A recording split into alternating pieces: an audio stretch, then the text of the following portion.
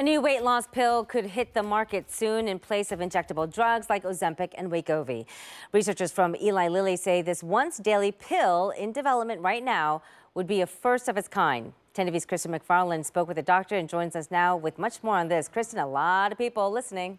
Angela, that's right. GLP-1 medications have been around for years. Only recently has the medication shifted from treating solely type 2 diabetes to now also weight loss.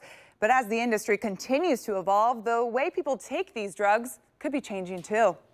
Over the last few years, injectable weight loss drugs hit the market and quickly gained popularity.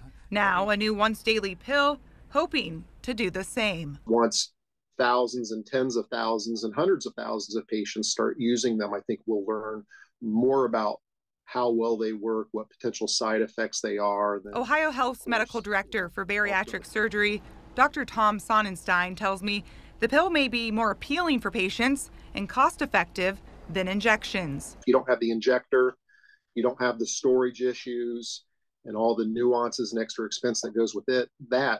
It just seems to make sense that it will be, more affordable for patients. The company behind the pill, Eli Lilly, says the pill could be available worldwide. With the injectables, you're talking about if you're paying out of pocket over $1,000 a month.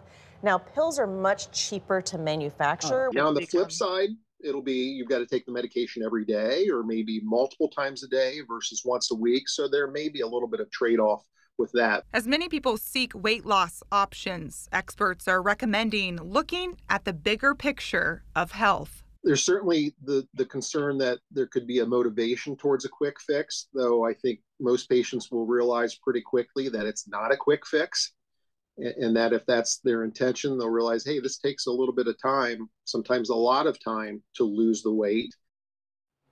Yeah, we know nothing's ever a quick fix, That's right? So the company says it's seeking FDA approval in 2026, but on social media, we see it all the time, all these other weight loss supplements and things like that. Did this doctor say anything about those, and how do we know if those are safe? Yeah, Angela, that's a good question. Like you said, it seems like all the time we're just bombarded with these ads and, weight loss campaigns, and experts really say you want to make sure you're going to a trusted source, a medical professional, and kind of sound out that noise because it can get overwhelming. But if you go to a trusted source, you're more likely to get, better direction and good results.